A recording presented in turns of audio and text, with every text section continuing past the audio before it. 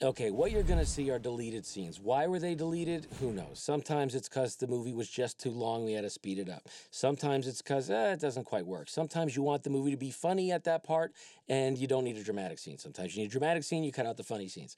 As long as the movie's working, yeah, cut it out, make it shorter. But it breaks your heart.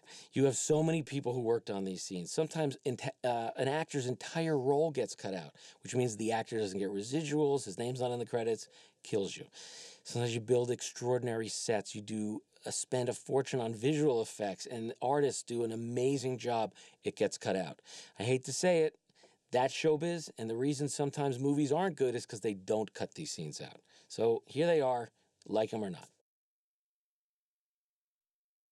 What do you do when you have 20 minutes of a movie that you realize you could cut out if you just put in a little 2-minute scene? Movies are too long. Movies need to be shorter. As if the clues ever do make sense. They never make sense. None of this makes sense. Sometimes there's things in those scenes you need.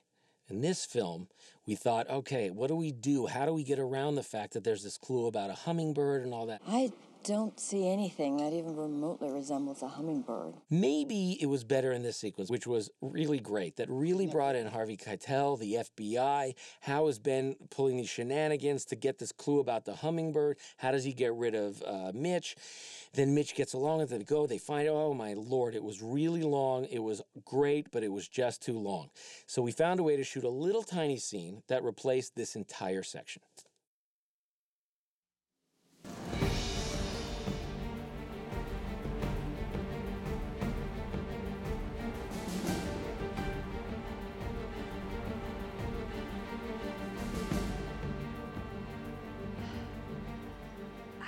Don't see anything that even remotely resembles a hummingbird.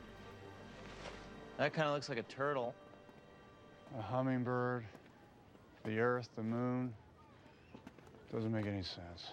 No, it doesn't. As if the clues ever do.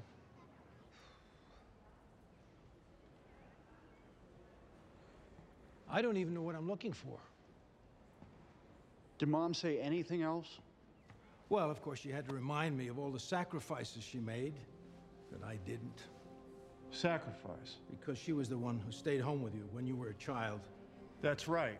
Son, I can't change the past. No, that's right. That's where the hummingbird comes from. It was a story she would tell me when I was small. A Lakota myth about the hummingbird, Tanahela, the spirit of sacrifice. And she gave me a false clue to send me on a wild goose chase? No, she wouldn't do that. She knew the information was for Ben, not for you. Why that story? She's trying to tell us something. In the story, the hummingbird sacrifices itself to save the Earth and the moon, which it believes is its family. She's the hummingbird. Release the hummingbird. Who are you calling? Hello, Dr. Gates. Yeah, I thought you might be calling. Put my mother on the phone. That's good to hear from you, too. Put my mother on the phone. Hey, buddy, you're not really in a position to give me orders, you know? But since I'm such a nice fellow, here's your mother. Ben?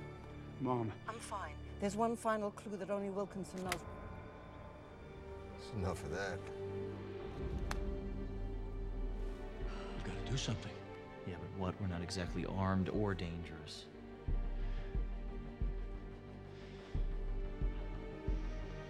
I've got to turn myself in. What? Translation in the second half of the plank says we need to find the big cat. Benjamin would have found it by now. I don't think so. It doesn't exist anymore. Kruger Peak was destroyed during the first phase of construction. We got to get to the highest point. This is the only way up.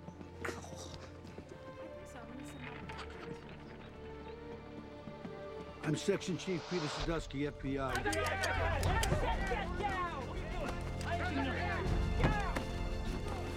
We do not stop. You were under arrest for the illegal capture and detention of Dr. Emily Appleton. Isn't that correct, ma'am? Yes, that is correct. You can put your hands down. Mom. Ben! You're okay. I knew you'd figure it out. Turned yourself in, huh? Smart move. No wonder the feds are here. What have you done this time? Your son kidnapped the President of the United States.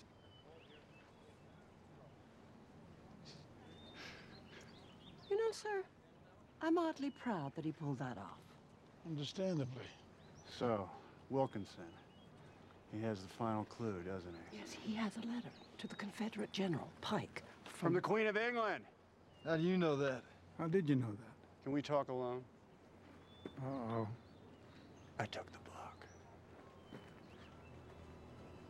Tell me you didn't take that book. Well, why don't you call the president and find out?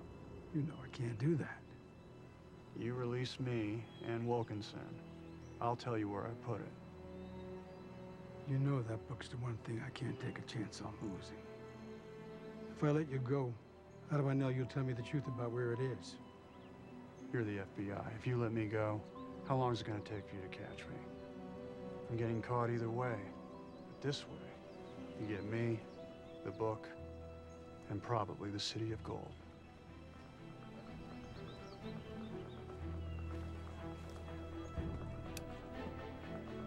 I wouldn't untie Wilkinson if I were you. Now tell me where it is. The lookout. Harney Peak. I'm fine. I am sorry, Mother. Thank you, all the same. Sir, not to question your methods, but didn't we come here to arrest Ben Gates? We'll get to that OBE. Right. What's OBE? Overtaken by events. What events?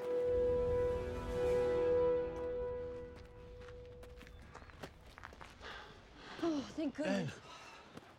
Emily, I'm so glad to see you well. I'm sorry I got you into this mess. I believe the last time you said that to me was the night before our wedding. You got your whole family here. Yeah, I do. So glad you're safe. Thought the idea was to get him arrested. Just so we're clear, you touch one of them, I'll kill you. I'm just looking for the treasure, Ben. Just like you. Let's go.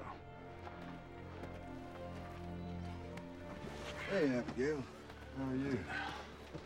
It's okay.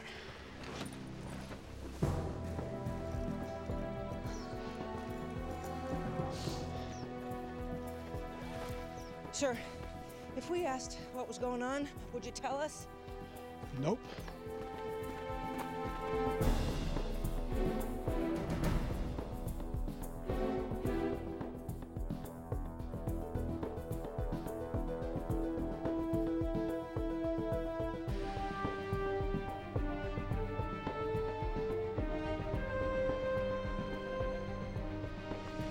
So, we're on Harney Peak, sir.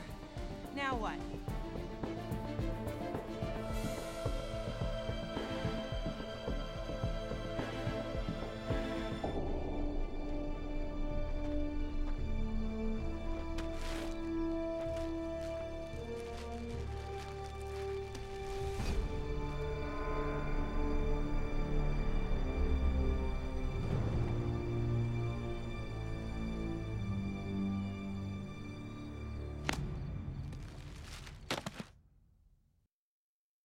All right, this first sequence that's been deleted was shot because it was showing the relationship between Ben and Abigail, that they had broken up.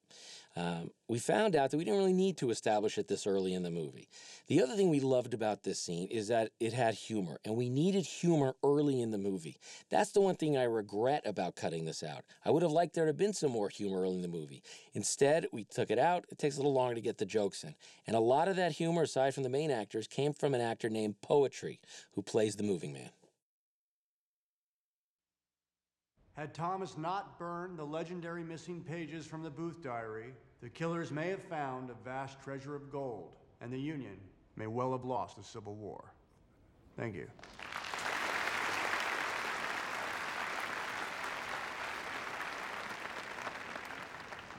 At this time, we'd like to open up with questions from the audience.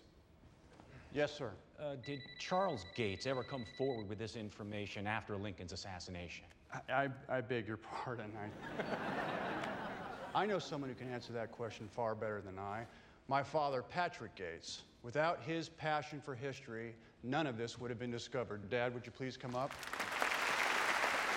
Very generous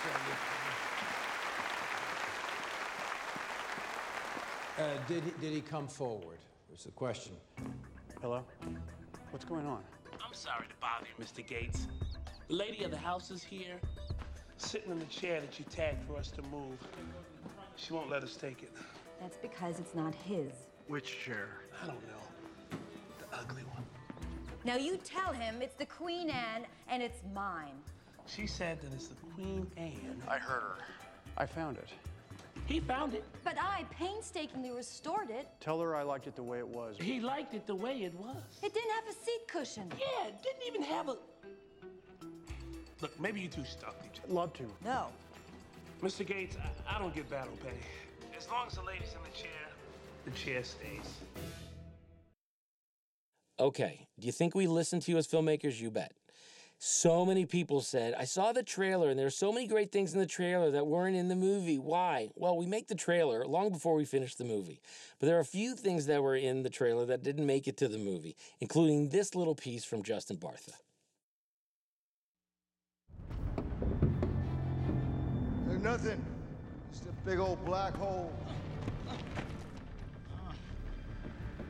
I see death and despair. Mostly death, though. I mean, a little despair the last few seconds, but then a hard, sudden death.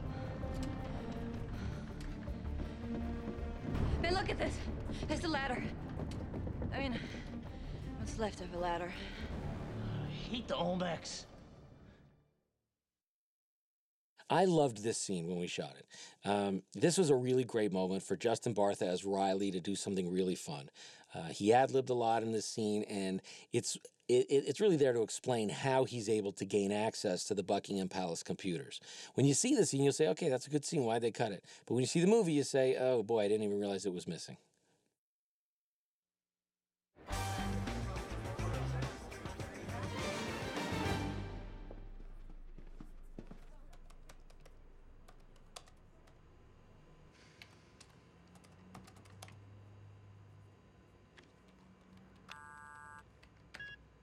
Oh, heavens. Oh, heavens, no. Yeah, those CBCX Pro 3200s can be pretty pesky when the system version doesn't match the user upgrades. You know computers? Not really. Well, yeah, a little. It's a bit of a mess, but I think we could handle it. I'm gonna fix it up so you never have to come down here again. How's that? Oh, thank you. You understand, the Resolute desk is in Her Majesty's private wing. And not even I am allowed in there. I understand. Thank you for your time. Of course. Nasty business about your ancestor. It's not true. Of course it's not. During the escape from the Library of Congress, this scene was awesome. It was something we really wanted to show. It's not that easy to avoid Harvey Keitel and the FBI. Ben gets stuck. He gets on the roof. He finds that the roof where he's going to go is surrounded by that sharp spikes they used to keep birds off it, and he has to walk across a glass ceiling. Big tension, big nervousness, a lot of suspense. When we made the movie, we thought, pace, pace, pace. We don't need this, keep moving. So it got cut out. But a lot of really good work and a lot of good special effects work went into making this scene.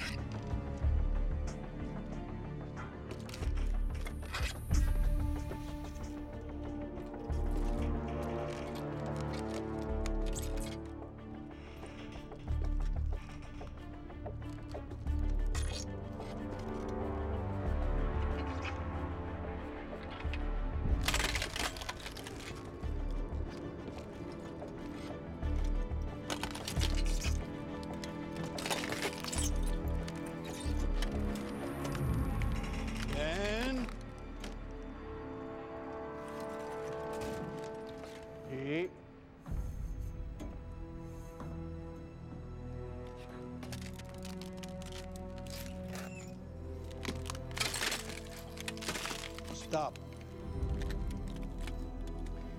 Now, Pete, I have been going over this and over this, in my head.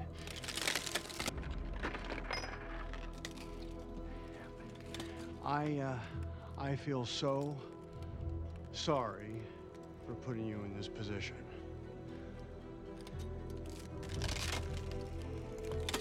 Ben, don't make me shoot you.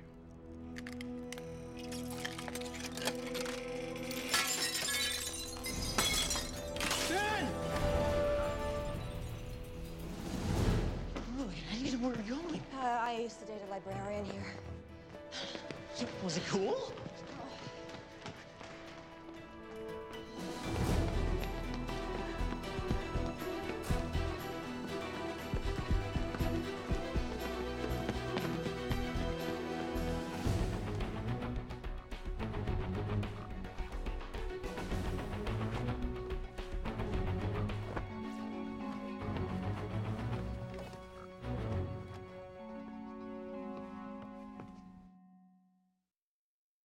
This is a scene that everyone said is never going to make it into the movie, and didn't. We knew we didn't need it, but we had time in the day to shoot it, and they had built the set. It's really a cool idea. And the truth is, when you're making the movie, we didn't know how long it was going to take and how complicated we needed to make John Voight, Helen Mirren's journey to find the City of Gold, how many steps they'd have to go through. So here's one additional step they went through that you never saw.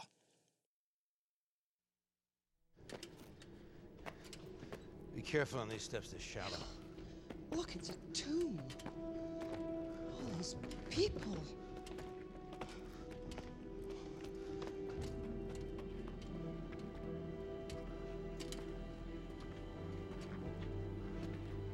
No other exit.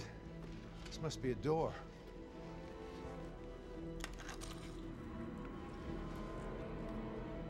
Patrick?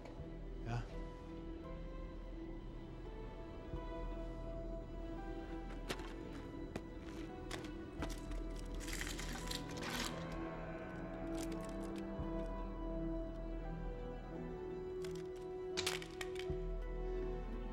Someone's tried to open it.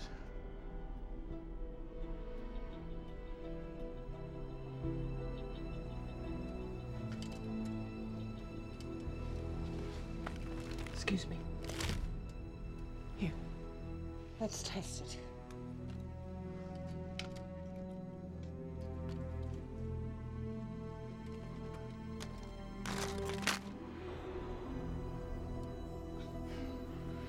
Not that one. Okay.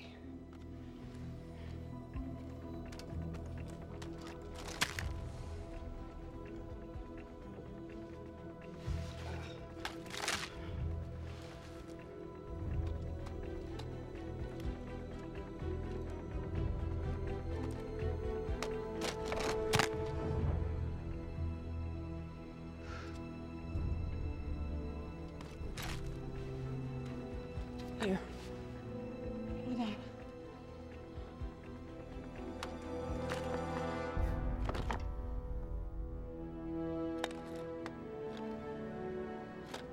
That's it.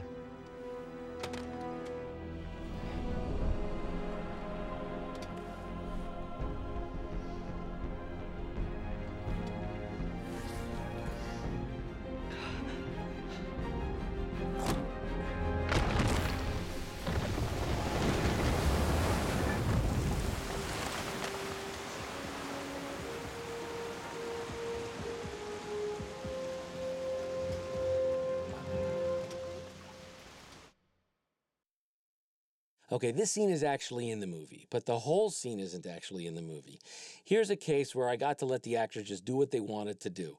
We found what parts we thought was the most dramatic, but there were some really funny moments and some really grown-up moments that I thought might have been good. It didn't make the movie, but they're on the DVD.